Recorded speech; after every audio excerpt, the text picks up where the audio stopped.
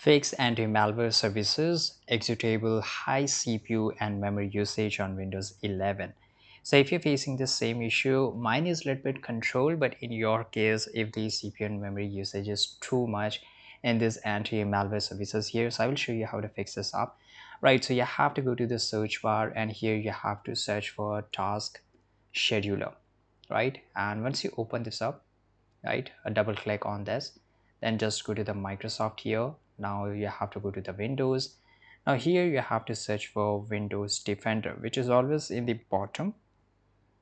So here we are, double click on it, right? Once we double click, it will show up something like this.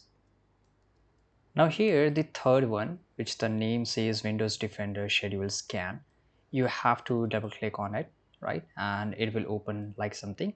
Now run with highest privileges, you have to uncheck this. Then you have to go to the condition section and you have to also uncheck this. Under the power section, start the task only if the computer is on AC power. So make sure you uncheck this. Now you have to click on OK. Now you have to do, so if you have suspect malware is causing issue, install Malwarebytes.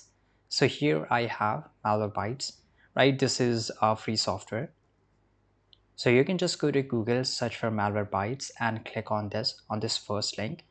Now you have to download, so I'm downloading for home. Usually for home is completely free. So you can just go and click on free download and in just few seconds it will get installed in your laptop or PC here. Now once it get downloaded, let's just get back here. Let me close this up, right?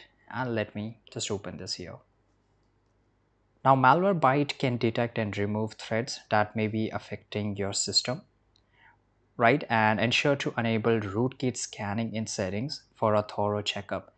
Now here, once you're here, this is a dashboard. So just go and click on scan here, right? And it will just do a thorough checkup and any kind of a malware is in your system, it will completely remove it. So this is it. Thanks.